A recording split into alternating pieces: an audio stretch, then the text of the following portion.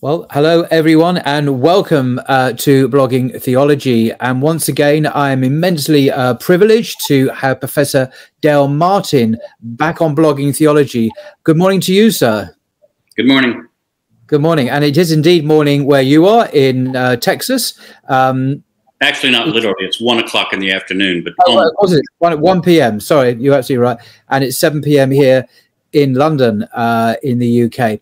And today we're going to be talking about, or Professor Dale Martin will be talking about, the letters of Paul in the New Testament and why some of them are not by Paul, according to Dale himself and other scholars. And by way of introduction, I just wanted to mention this book, Forgery and Counterforgery, The Use of Literary Deceit in Early Christian Polemics, by Professor Bart Ehrman, who I understand is a friend of yours, Dale. And on the dust cover, there's a wonderful sentence, and this is the first line of the book as well. This is what Bart Ehrman says. Arguably the most distinctive feature of the early Christian literature, writes Bart Ehrman, is the degree to which it was forged. And then he says, the homilies and recognitions of Clement, Paul's letters to and from Seneca, Gospels by Peter, Thomas, and James, Jesus's correspondence with Abgar, Jesus wrote letters apparently, letters by Peter, Paul, James, and Jude in the New Testament, all forgeries, to cite just a few examples. I like that, a few examples. And on the back cover, we have our own Dale Martin writing a quick review, and I'll just mention it because it's very much to our purpose today. In this remarkable tour de force, Bart Ehrman provides the only thorough examination of ancient pseudepigraphy and forgery in the English language, including their importance for early Christianity. Though other books on the topic have been available in German, Ehrman's supersedes them all, providing an account that is both scholarly and accessible. This is a masterwork and will be for a long time. And that's by Dale Martin, Yale University. So I've actually read this, every single word. It's 600 pages long. And it is very, very long, and it's heavy. I know, but it is actually fascinating work, actually, if you can read it all, full of interesting tidbits of information. So Dale, tell us, what is it about the Christian use of literary deceit in the early Christian literature? I'm going to ask a really simple question here. How do you know 2,000 years later that texts written back then were forgeries? How could you possibly know that? Well, that's highly debatable, and there's a lot of different ways. I think that will become clearer through the course of our conversation, because I will give examples for why I would say, for example, certain early Christian letters or books are not actually by the person that they claim to have been written by. But one of the main things is style of writing. If we have, this is the main thing for Paul's letters, for example, if we have letters or writings from someone that we really believe authentically wrote some of literature, for example, almost all scholars would say that many writings that survive from Plato were actually written by Plato. But then we have other writings, especially some letters that claim to be letters from Plato, that most scholars, Platonic scholars, would say were not really written by Plato. And that's the way we deal with Paul's letters. Most critical scholars believe that 7 of the letters in the New Testament that claim to be by Paul were actually by Paul. And one of the best ways to figure out whether other letters that claim to be by Paul were not by Paul is simply looking at the writing style. What kind of vocabulary? Sorry, before you go any further, just interrupt. Could you just tell us what these 7 letters, what they are? Is what this letter to the Romans, I think, is one of them. These are authentic letters, I think. The authentic letters are Romans. Yep. I have to count on my fingers because I sometimes leave something out. Romans, 1st and 2nd Corinthians, Galatians, Philippians, 1st Thessalonians, and Philemon. Those 7. So the rest are not by Paul, then, in other words. Yes, right. Yeah. That leaves Colossians, Ephesians, Second Thessalonians, and then the 3 letters we call the pastoral epistles, First and Second Timothy and Titus. Those are the 6 letters that scholars will say were not written by Paul. And incidentally, we don't believe they were all written by the same person either. And we can get into why we say that. But the most important, the best way to do it is writing style. And this is, people can decide for themselves. It is debatable because, of course, someone could write in one style at one time and a somewhat different style another. They could use one set of vocabulary one place and another for another. But when I was teaching, and I'm now retired, but when I was teaching, the students would sometimes wonder how I could tell when they had plagiarized a section of paper they wrote. And I would go and you know, sometimes I'd get a paper and I could tell, oh, this paragraph was lifted from someplace off the internet. It could have been Wikipedia, it could have been some other thing. And nowadays it's easy to do because we have the internet and you can just load up on a site a string of words that you think sound suspiciously not like this student's writing. And you can go to the internet and you just enter it in and you can find where they got it from.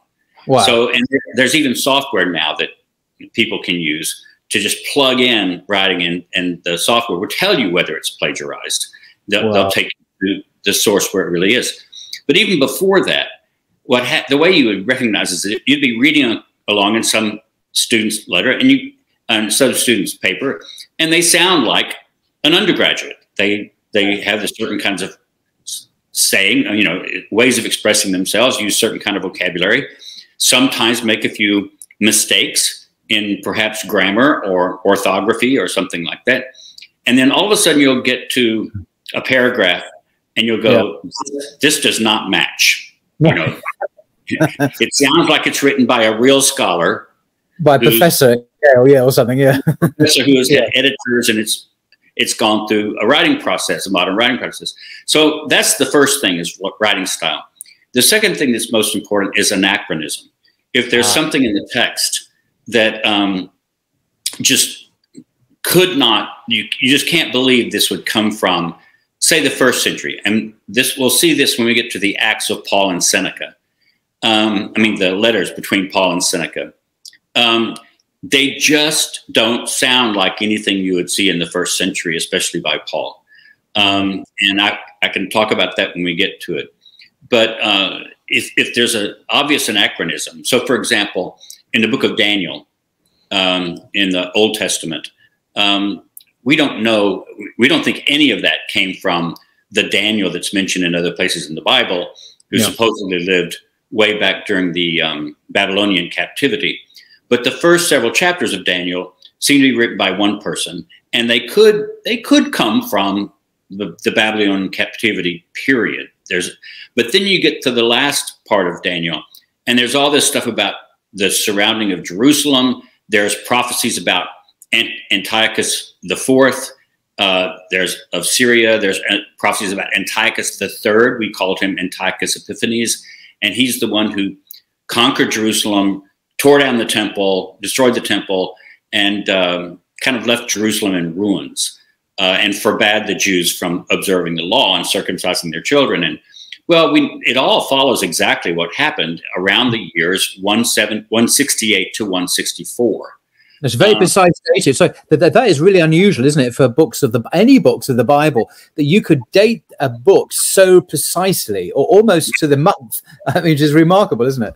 Yes, the book of Daniel is that way. And part of the reason is because not only can you say, well, you have to presuppose that this author knows about Antiochus III's and his father, Antiochus IV. There's a section of it that talks about his battles against the Judeans. But what happens is that we can even date the time, 164, or rather, because the author seems to know about the destruction of the temple, but then what he says happens after that. He believes that right at that time, the Messiah is going to come back, and then set up the kingdom of God. Well, it didn't happen, in case anybody's not noticing. The Messiah did not come in 164 or 163. That's the same way we can date the part of Mark, Gospel of Mark. In Mark 13 has Jesus also predicting the destruction of the Jerusalem, the destruction of the temple. Yeah. But he basically then puts the whole thing right in the year 70, because he knows that the temple has been surrounded and been destroyed. But he thinks that Jesus is going to come back right at that time. Well, it didn't. So we say Mark must have been written right around 70. And then you get to the Gospel of Luke. The Gospel of Luke uses Mark, but then he adds time after the destruction of Jerusalem. So the era of the Gentiles comes in. The era of the Gentiles, exactly. And Jerusalem will be trodden down by the Gentiles. Well, that shows that he's writing maybe 10 years, maybe 15 years, maybe more after he's read Mark. So that allows us again to place the Gospel of Luke around the year 80 or 85 or 90. And so anachronism and dating issues are a strong way of finding it. So it's a combination of writing style.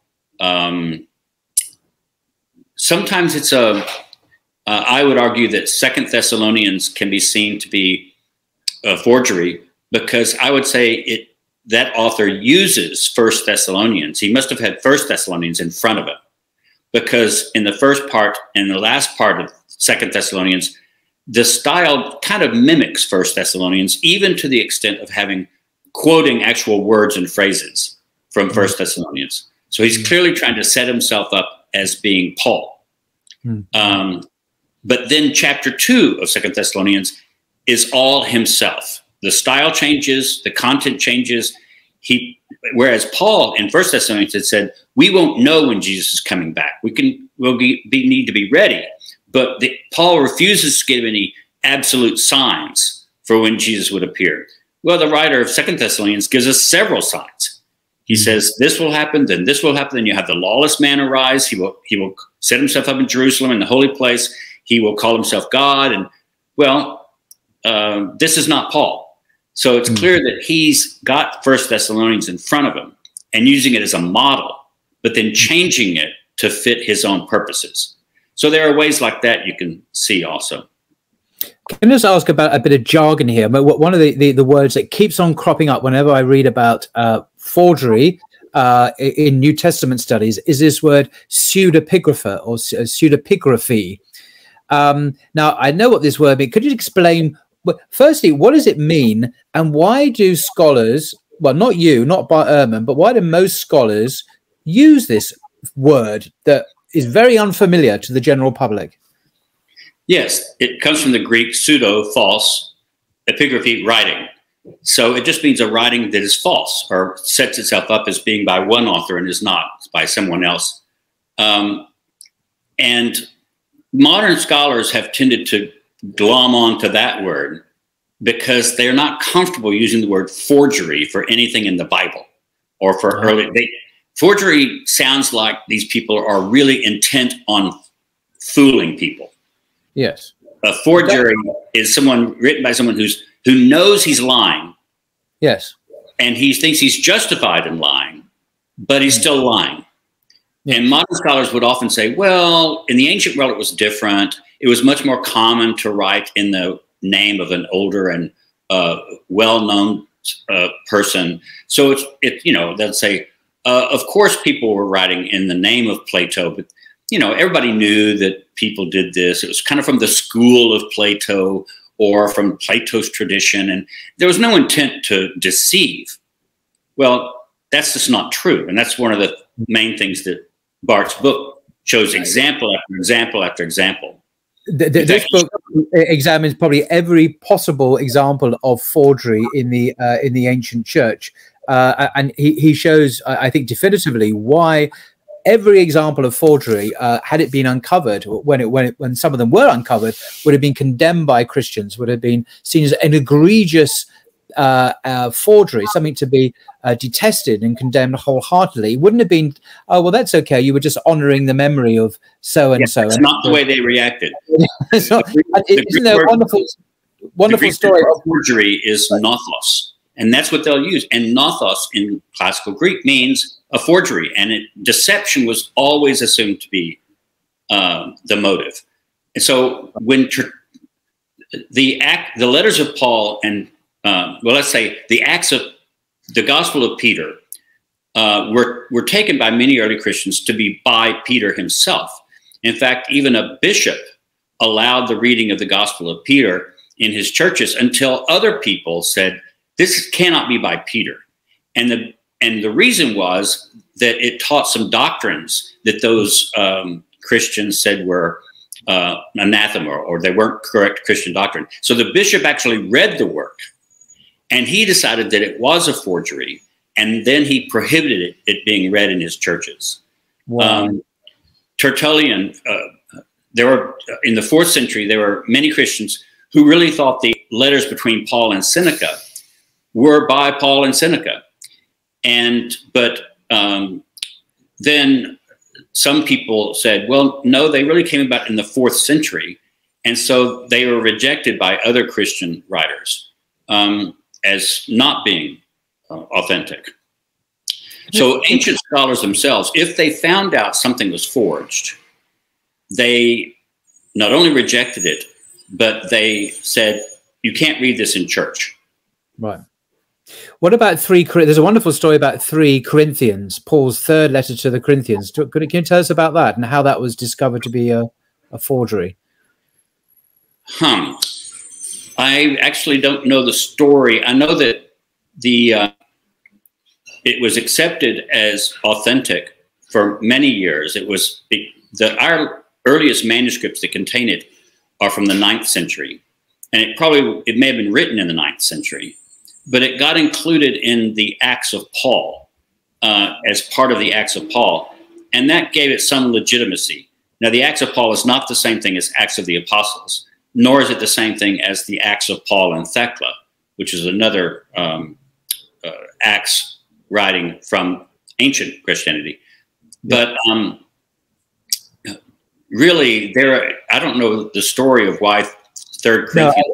No, I think Bart Ehrman mentioned it once, if I remember rightly, that it's the 2nd or 3rd century. A scribe was actually writing Paul's 3rd letter to the Corinthians, and he was discovered by his bishop or a senior figure in his church whilst writing it. And as you correctly say, you know, he would have been condemned, and he was condemned. But when asked why he was writing Paul's letters, why he was forging it, apparently his reply was out of love for Paul. Yes, that story is true. He wanted to honor Paul.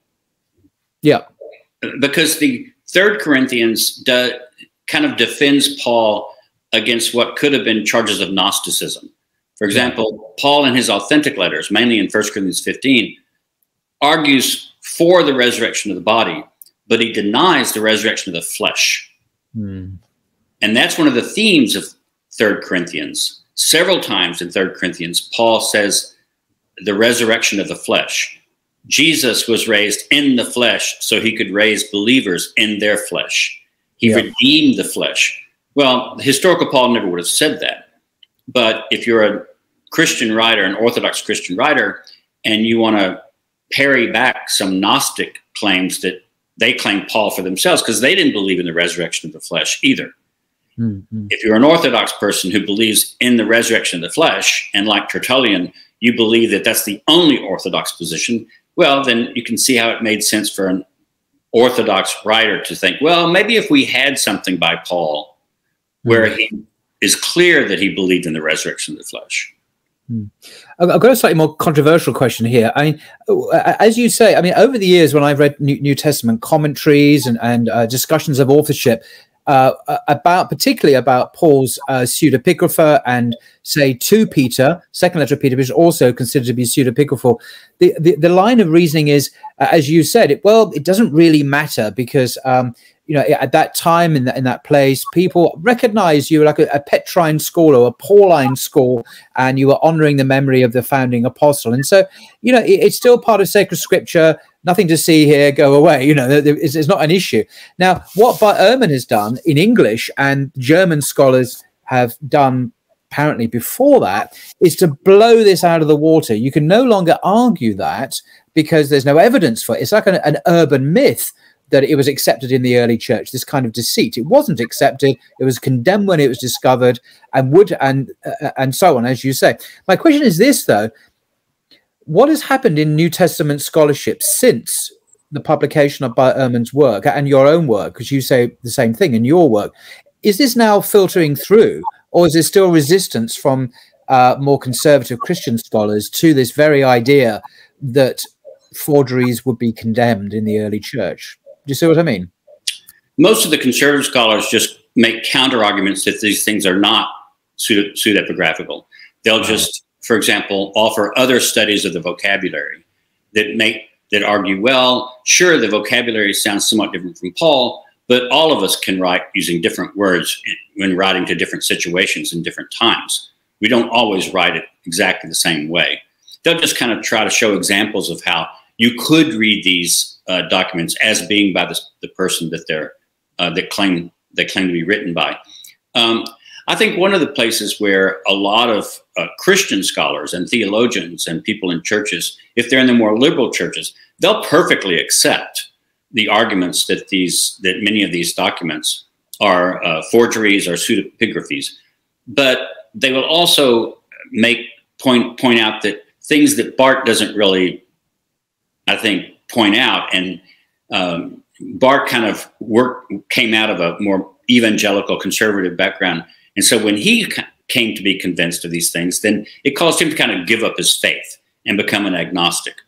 So what do you do about all the theologians and biblical scholars like me? I still go to church.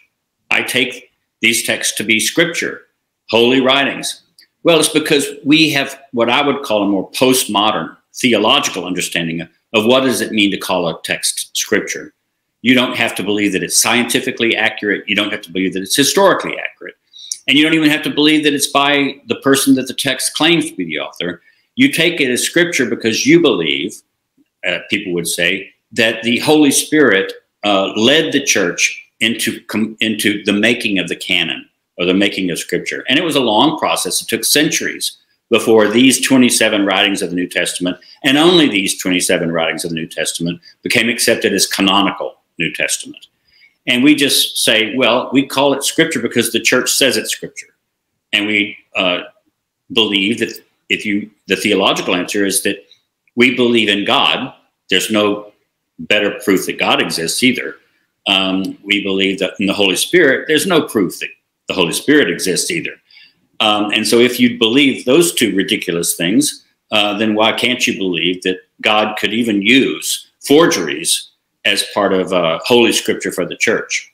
So we just make a difference between the theological designation of these texts as scripture from the historical designation of them as historically accurate. Those are just not the same kinds of ideas. So you use a postmodern hermeneutic, different levels of understandings of truth to bring all this together. But it still sits a bit uneasy with me as a layman to hear at the same time you use the language Holy Scripture and then talk about forgeries whose very nature, whose very existence is intended to deceive the readers. And do not those two concepts sit uneasily together in one book? It's because you're trying to use a universalizing discourse. You're trying to say, for example, the only discourse that you can use to validate something is modern historiography. And the postmodern position would say, well, that's a valid way of doing it. If what you're looking for is a modern historiographical answer, then you play by those rules. Let's take an easier example. Do you believe that there was a historical Adam and Eve, that they lived in a garden somewhere in what we would call Mesopotamia, and they were the original human beings and the only original human beings that all of humanity came from? Well, you know, a lot of believing Christians would say, no, that's Adam and Eve is a myth. It may be a good myth. See, this is what I argue in my theology book, Biblical Truths, is that we need to come up with an idea that there are good myths and bad myths. There's good mythology and bad mythology. It's perfectly willing to believe mythology can still be true in a sense. In fact, that was what I wanted to be the title for my book, Biblical Truths. I wanted the title to be In a Sense, because nothing was true or untrue unless you tell me what sense you're talking about. Are you talking about the sense of history? Are you talking about the sense of science? Are you talking about the sense of theology? Are you talking about the sense of mythology?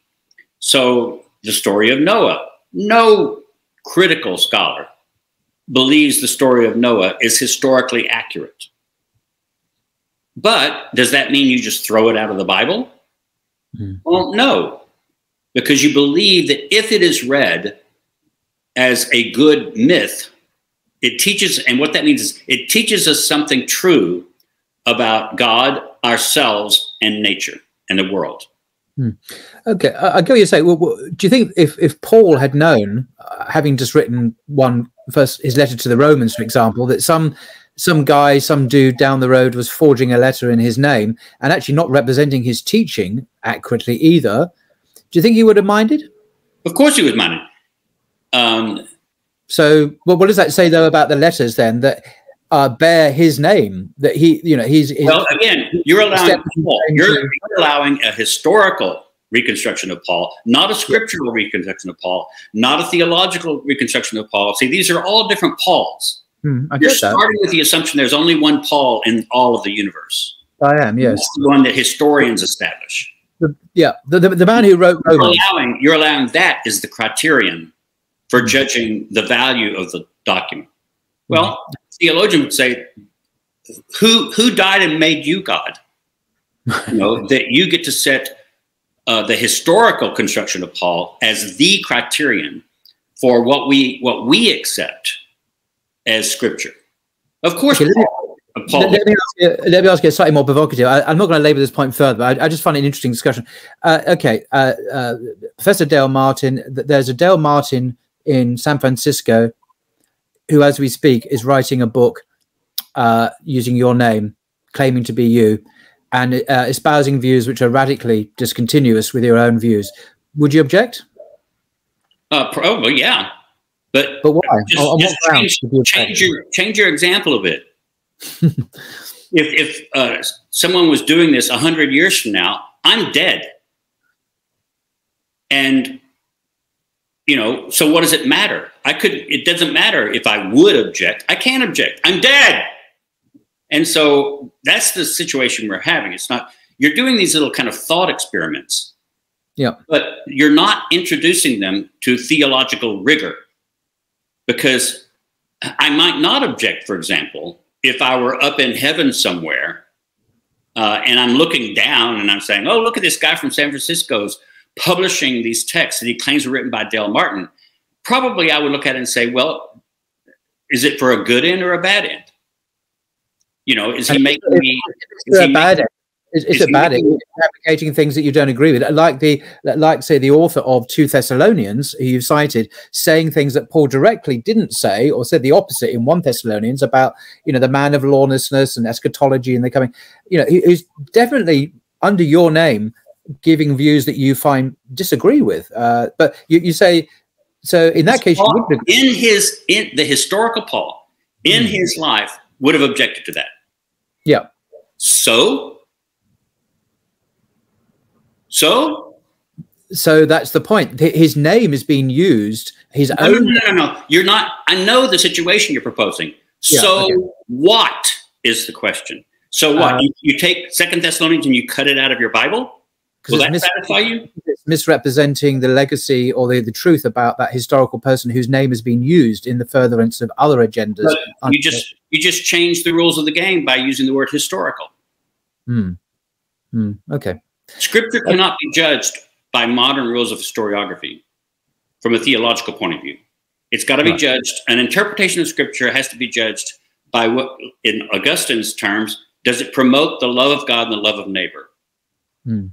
If the interpretation of this text does not promote the love of God and the love of neighbor, then it's false. It doesn't matter who wrote it. So you can do the same thing with things that Paul said. The historical Paul said all kinds of things that I don't accept as theologically correct. It doesn't matter whether the historical Paul said it or some later creation of Paul said it. I don't judge the text from a modern Christian point of view by whether I think the historical Paul said it. No more than I judge the validity of the Gospels by whether they correctly record, let's say, what a modern camera would record of the life of Jesus. The modern camera recording in some imagination is not scripture. No. Now, you mentioned the four Gospels. The reason that Bart and people and you, when you talk like this, are incorrect is because you have a deficient theology. Right. That's why I've spent a lot of my career trying not only to talk about the history, but then trying to say, now, wait a minute, let's now switch gears and say, what does it mean to think theologically about this? Well, that's a new game. And you need to learn to think theological. And then you need to learn to read these texts theologically. That's the main point of my last book, Biblical Truths, is that once you've established the historical meaning of this text, you're not there yet. If you're a Christian, you have to learn to read it through a theological lens. And it's no different from saying if you're a social historian. Once you've sort of decided about the historical reference of a letter of Paul, you might, as a historical exegete, say, okay, dust your hands off, I've done my job.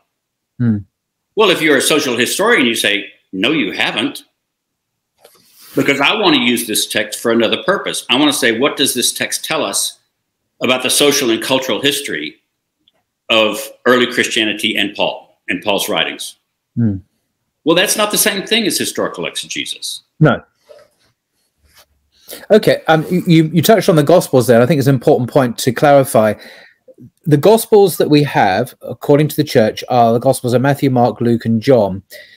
But these are not forgeries, are they? According to you and to Bart Ehrman, there's something else. What could you just clarify the distinction between a forgery, what we've been talking about, and what the Gospels are, and why they're not forgeries in that sense? Yes, and that's true for the four canonical Gospels. There are Gospels published in the 2nd century that I think probably we could count as forgery, because somewhere in the text it tries to indicate that it was written by, say, Peter or whoever, the Gospel of Peter or something like that. But or it was published as actually written by Peter, by someone else. But the four canonical Gospels, the names Matthew, Mark, Luke, and John do not occur, or according to Matthew, according to Mark, they don't occur anywhere in the ancient documents. Right. They start being applied to these documents probably around the end of the 2nd century. You know, they start being applied in the middle 2nd century, but they don't come to be really set until the end of the 2nd century, maybe around the year 200. And then you have people like Irenaeus saying the Gospel of Matthew really was written by the Apostle Matthew. The Gospel of Mark really was written by Mark, and he was a secretary to Peter, and he wrote Peter's version of the Gospel. And Luke wrote Paul's version of the Gospel, and John was written by the actual Apostle John, the beloved disciple of. Well, none of that's in the text of the Gospels. Yeah. So what we call those are not pseudonymous, because they don't claim to have an author that is false. We call them anonymous. Anonymous. Right. Anonymous. And that actually, that's a lot of texts from the ancient world are anonymous in that sense. You know, a lot of the Old Testament documents are anonymous. For example, the first 5 books of the Bible, we call the Pentateuch, they circulated most of the time in the ancient world without being ascribed to Moses. Now, the book Deuteronomy at the very end kind of ascribes Deuteronomy to Moses. But it's kind of odd, because the Deuteronomy was supposed to be finished and published after Moses had already supposedly died and been buried by God. So then, you know, whoever's writing the end of Deuteronomy kind of predates this. But that, in a lot of later Christianity, they took that to mean that Moses had also written Genesis, Esther, Leviticus, Numbers, and Deuteronomy. Well, Genesis, Exodus, Leviticus, Numbers, they don't claim to be by Moses or anybody. No. So it would be anonymous also. That's interesting. Okay. Well, there is Bart Ehrman mentioned the dust jacket, but Jesus's correspondence with Abgar. So Jesus wrote letters to someone. What on earth's going on there? And why are they forged? I mean, I didn't know Jesus wrote letters. This is news to me. So what's going on there? And why are they forgeries? Why couldn't Jesus have written letters? Surely he could have written something. Well, it's not that we don't think he could have written something. But if you take what we think was Jesus's educational level, I mean, he was called even by his own followers, agrammatos, uneducated, unlettered. He may have had some kind of education, but even in our Gospels, who try to raise his stature as much as they can, he just doesn't come across as having the kind of high education that would have allowed him to write the kind of Greek that we find in the letters of Jesus to Abgar. And here's also where the anachronism comes in. He's writing to this guy who's supposed to be a king somewhere in Syria. And, would a king in Syria of this area, he says, oh, I've heard of all the great wonders you performed, and I want to invite you to come and heal all the people in my kingdom, and I'll pay your way, and blah, blah, blah, blah, blah. Is that historically really possible? No. Jesus was an unknown peasant prophet, an apocalyptic prophet, certainly, but not nearly that educated. So again, you use the style of writing. Could the historical Jesus actually write these kinds of letters? No way. They show a level of education that very few people in the ancient world had. Maybe 1 to 3% of the people in the ancient world had. So wow. Even if Jesus had something of what people used to call a rabbinic education, a Jewish education, it wouldn't come to the level of those letters. And then we just don't think there could have been a king who knew about Jesus and wrote it. The other thing is that, again, anachronism, both Jesus and Abgar quote parts of the New Testament in their letters. So okay. Slightly anachronistic there, I think. And then Paul's letters to and from Seneca, the great Roman writer. So Paul was literate, however. I don't think you dispute that. He could read and write, part of that 1% or top 5% or whatever. So why couldn't he have written these letters? But the better question is, did he? Or why don't you think he did? Well, for one thing, we think they were written in Latin. That's the only way we have them. But they just look like they were originally published in Latin. They may have been written in, say, the 4th century. Because Jerome seems to know about them, and he's writing at the end of the 4th century. But they just don't look like they were written in the 1st century. And we have no clue that Paul could speak or read Latin. He claims, he doesn't claim, but the book of Acts claims that he is a Roman citizen. And if a Roman citizen, then you could say, well, maybe he learned some Latin. But Paul came from the Greek-speaking East. And in the Greek-speaking East, in the first part of the 1st century, people didn't speak Latin. When the Romans went to Greece, they spoke Greek. Yeah. Because nobody would understand Latin. Yeah. So even the Romans in the East spoke Greek. So the chances that Paul, around the year, because these letters seem to date themselves from the year, say, 56, 58, to the year 64, because in some of the letters, Paul mentions people who, the consulships of this person and that person, which scholars can date to year 58, and then the last ones seem to mention Nero and what happened with Nero persecuting. Seneca talks about Nero persecuting the Christians and the Jews.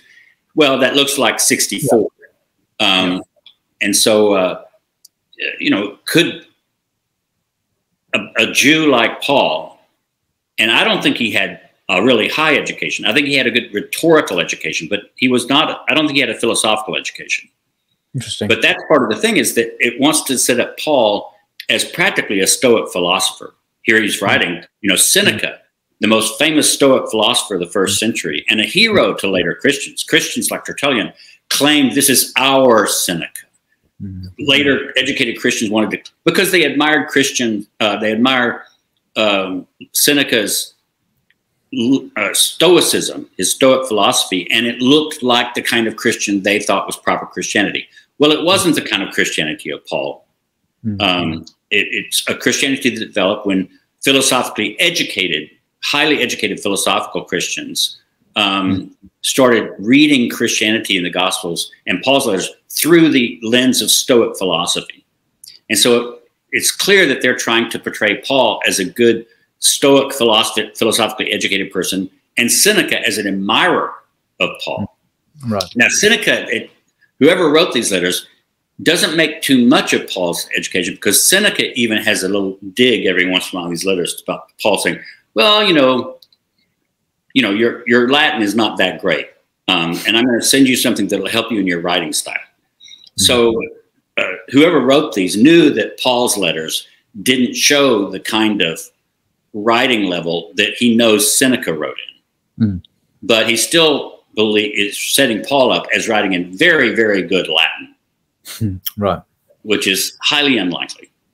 And again, what are the historical chances that Seneca, the most well-known philosopher in the first century and the closest advisor to Emperor Nero, is writing to Paul in the year 58? Yeah, it's like that king writing to Jesus. Why would these eminent persons possibly communicate with complete unknowns, marginal figures on the corner of the Roman Empire? Why would they have this correspondence? Yeah. So they just look like they're written by educated Christians from a later time who are simply trying to, claim the more respectability for Christianity by making it a bit higher class than it was in the first century. Okay, but very, very interesting. Again, I think you've already answered this question in a roundabout way, but to many people, the idea that the New Testament contains forgeries would call into question whether or not those books should remain in the New Testament canon today. And from your answer so far, obviously the answer was they should remain because they're authorized by God through his church, and the church has given us this canon of scripture. So it's not the individual books, it's the canon itself as a complete 27 set work, if you like, containing 27 books.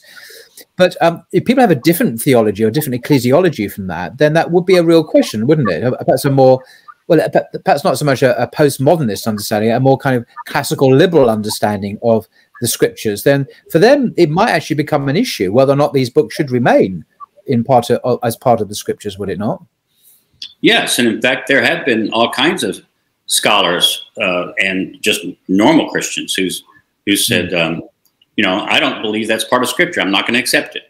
So my mother never did like Paul. Why not? The problem was she was reading 1st and 2nd Timothy and Titus, who say women should shut up and not speak in church. They're subordinate to men. They should cover their head. She thought that was the real Paul. The Paul from his 7 authentic letters is actually not nearly as anti-women as the later Paul. So, but Mom didn't know that. She, when she went to church, they just read Colossians and Ephesians and 1st and 2nd Timothy and Titus as being by Paul, the same Paul who wrote Romans and 1st and 2nd Corinthians. And so she just didn't, and it's like, a black woman in the old South would say, you say, slaves ought to be in honor to their master. Well, that ain't in the Bible. Right. We say, well, here it is. It ain't in the Bible. Wow. And they're making that judgment on the basis of what they view as the theologically correct reading. And if it promotes slavery, it can't be part of scripture. Yeah. And so that's the way people deal with it. But there have actually been critical scholars who wanted to make a different biblical canon. The oldest we know about was Marcion, of course, who wrote around the year 150. Yeah. And he basically said that the only gospel that's a true gospel is the Gospel of Luke. And even then, he edited it so that he took out any good references to Jews, because he thought that Judaizing Christians had gotten hold of these New Testament texts and made them more Jewish. And he basically said that was ruining everything. So he chose only the Gospel of Luke in an edited form and the letters of Paul. It's somewhat debated by scholars of which letters of Paul did he include. Yeah. Most of us don't think he knew all of the 13 letters of Paul in our New Testament. But he took only the letters of Paul, or those that he thought were genuine letters of Paul, and the ones he knew about. And I don't think he ever mentions 1st and 2nd Timothy and Titus. And it's probably because most of us, I believe, that 1st and 2nd Timothy and Titus weren't even written or published until around the year 150 or so. Wow. And if Marcion's writing about the same time, he may not have even known those letters either. Wow. So, but he was the first one to say, we're going to have a criterion, and it's going to be the God of the Christians is not the Jewish God. Yeah. The Jewish God, the God of the Old Testament, is a lower God or even a demonic God. He's not God, the Father of Jesus Christ. And so any text that claims to be early Christian literature that depicts a Jewish God can't be scripture. Mm-hmm. And so that was the criterion for which he excluded things. But you have modern scholars also, very famously, Adolf von Harnack, kind of wanted to get rid of some of the writings in the New Testament because he didn't like them, he didn't agree with them, but he also believed that they were, pseudonymous and not really written by the person. So Harnack made. I mean, Harnack was the great German. Sorry, I was just saying, he was the great German biblical scholar. I forget if it was the 19th or 20th century. Was it 19th century? I forget. Around 1900. He was writing in the late 19th and early 20th century. Right. But you see, this is the issue, that if you mention Marcion, who in the 2nd century was the first perhaps to formulate what we would call a canon of the New Testament, and precisely because he ultimately was excommunicated from the Church of Rome for his bizarre views, 2 gods, basically. There's a God of Jesus, the real God, and then the God of the universe, and then you had the Old Testament God, the creator God, who was frankly not the God he followed. It wasn't the God of Jesus. And so he was ultimately excommunicated. And on the other hand, you've got the other extreme, you've got the Ebionites, who have their own scriptures. They have perhaps a version of what we call Matthew's gospel, perhaps not the same, but something like that. They rejected Paul, of course. They were very hostile. He was an apostate who abandoned the law. So they had their own, I assume, their own gospel, perhaps their own scriptures, which presumably was the Jewish Bible mostly. And then you have the proto-Orthodox, as Bart Ehrman calls them, the religion, the Christianity that we recognize today. So it would be possible for other Christians to say, well, given what God has done in our communities as inheritors of Marcion or inheritors of the Ebionite mantle, that we can have our own scriptures, and we're going to reject the forgeries that have come to light. So what I mean? So even on that theological reading, there's still diversity, is there not, with the possibility of further developments? Yes. Or you could do like the Mormons. You could just say, well, we accept the Bible, but we're going to supplement it with the Book of Mormon. And yes, by supplementing the Book of Mormon with the Bible, the Book of Mormon kind of takes over then and becomes in some ways more important in finality for Mormon doctrine than does the Bible. So that's just a way of, we're going to add a second whole text that's just about as long as the Bible. But and is based on the Bible, but teaches other things. So the Mormons had another way of dealing with it. They wanted something that would they wanted scripture that would correctly reflect the developing theology taught by Joseph Smith and his successors. Okay. Here's a final question, a bit of a curveball, this one. Okay, archaeologists have just dug up a letter in the ruins in Ephesus, and it turns out they've discovered an authentic letter written by the Apostle Paul to whoever. You looked at it. It looks like an authentic letter. We've never seen it before, a new thing to us, and yet it really was written by Paul. Okay, does this get admitted into the canon? And if not, why not? Well, I just come back at a question to you. Who makes that decision in the modern world? I don't know. I don't have an answer to that question. That's because there is no answer to that question. I mean, you could say, oh, we're going to go to the Vatican. We're going to let the Pope decide. Well, would the Protestants go along with that? Or do we call a new worldwide ecumenical council of all Christians throughout the world? Well, good luck getting that to happen first and getting them to agree second. Do you let each denomination decide? Do you let each individual Christian decide? You know, really the way to answer your question is to say, well, who are you going to call? You know, it's like Ghostbusters. Who are you going to call? And it reminds me of a joke we used to pass around in seminary. So there was an archaeologist in Palestine, Jerusalem, who opened up a tomb, and he found this skeleton. And through really successful, you know, dating and marks and all this kind of stuff, he proved beyond the shadow of a doubt for an archaeologist that this was the skeleton of Jesus, still in the tomb. So he calls up the Vatican. He says, well, who am I going to tell this to? So among the people he calls up is the Pope. And he tells the Pope, well, I hate to tell you this, you know, I hope you're sitting down, but you know, we found him. We're really convinced we found him. And the Pope then scratches his head and he says, oh my God, I can't decide this on my own. So he calls all the greatest theologians of the modern world he can find. And, you know, he says, well, what should we do about this? And they give him different answers. Finally, he gets around to calling Bultmann, the great liberal German theologian. And he tells Bultmann the story, and there's silence on the other end of the phone. And then Bultmann says, oh, so he actually lived.